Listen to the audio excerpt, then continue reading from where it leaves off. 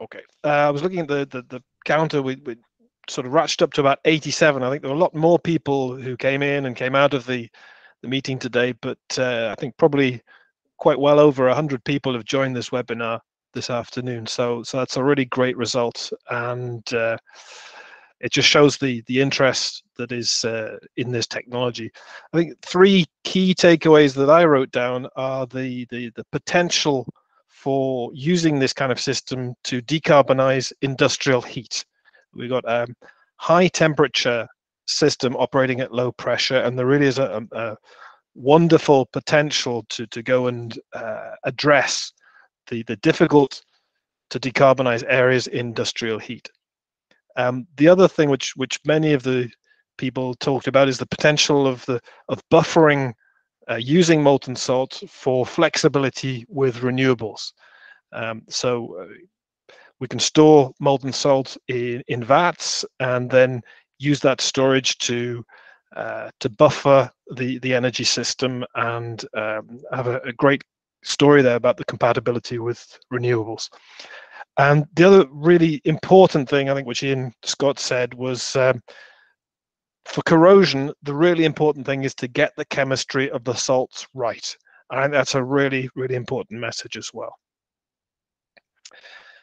So I hope that we've created an event today which was of value for all those who contributed and participated.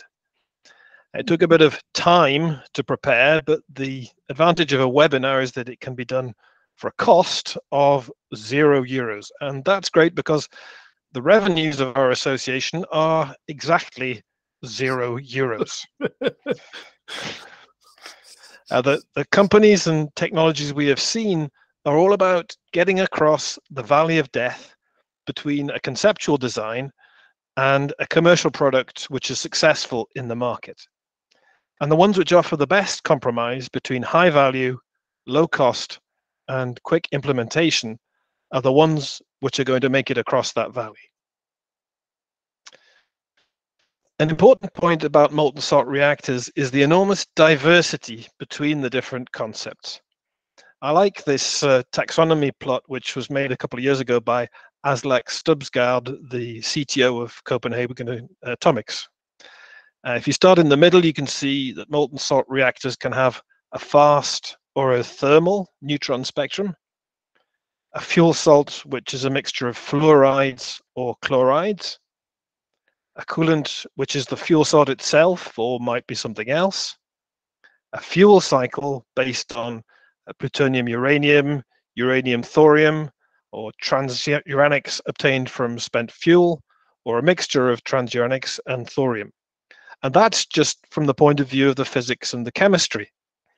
On the engineering side, you could add the power output. Is it a gigawatt scale, or SMR with hundreds of megawatts, or a microreactor on the scale of tens of megawatts? The type of power conversion system. Are you using steam or supercritical CO2 or something else to run a turbine? And then there's the type of customer. Are you making industrial or domestic heat?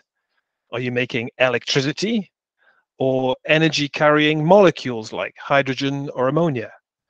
Or is the power station producing some hybrid of more than one of these energy products? There are dozens and dozens of different molten salt reactors. Here are the 7 that we've looked at today. They all have a different take on the basic concept of a liquid-fueled reactor. There is no one best solution. They all have their advantages and disadvantages. But there is plenty of room in the trillion-dollar global energy market for all of these technologies. And we're going to need all of them to cover the requirements of the growing market and the necessary energy transition which is before us. And indeed, there are many areas where competitors may need to work together, such as regulation, testing, and fuel cycle development. As the technology gathers pace, there are going to be other startups which don't yet exist. There are already lots of people lined up on the slopes of the Valley of Death who are looking over to the promised land on the other side trying to figure out how they're going to get across. And some of them are going to make it.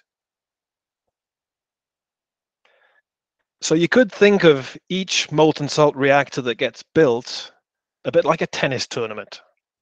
It's a finite game with a beginning and an end, and there can be only one winner. To win a tournament, you've got to be really, really good. And each tournament is always going to be fiercely contested. But the worldwide tennis circuit is a bit like an infinite game. There are lots of tournaments every year, some more prestigious than others, some have more prize money than others. But there's plenty of space there for each of the really good players to win a tournament from time to time. And so the rivalry between players pushes each of them to new heights. If you're a player like Federer, Djokovic, or Nadal, then every time you lose a match, you're thinking, what have I learned? How can I be even better next time? How can I work on my weak points? And so if you look at your rivals as people that you can learn from, then you start to see the value of being part of that community. So I think that it's important for the different companies in this molten salt reactor community to see each other not as competitors to be eliminated, but as healthy rivals. So all that remains is to say an enormous thank you, firstly, to all the companies who've presented today.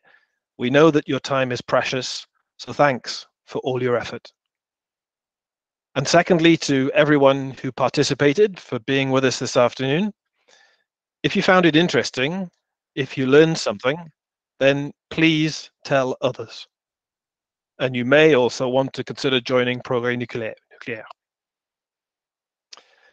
People often say to us that molten salt reactors are probably the way forward, but that they can't talk about them. You know who you are. Please do your coming out and encourage others to do their coming out too.